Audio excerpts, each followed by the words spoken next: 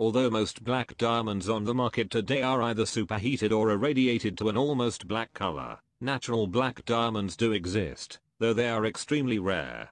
Carbonados, sometimes called black diamonds, are a distinct and unusual polycrystalline diamond material.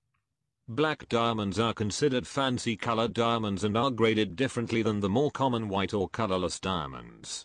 Unlike other fancy colors, such as blues or pinks, black diamonds may cost less than white diamonds, due to lack of consumer demand. However, tastes do change. In recent years, black diamonds have become increasingly popular. They appeal especially to those looking for something very dramatic and different in an engagement ring or other type of jewelry.